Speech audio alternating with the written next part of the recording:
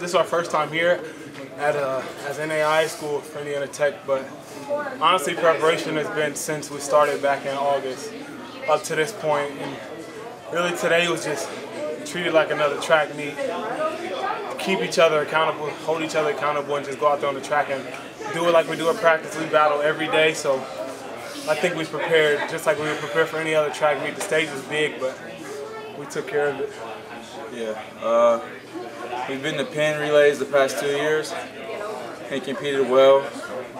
Like you said, we're NAI school, so we have to come here and make a statement. So we're used to big meets. I think our preparation was just, the main thing was just staying warm, getting warm and staying warm because it's cold out here. So that was the biggest thing.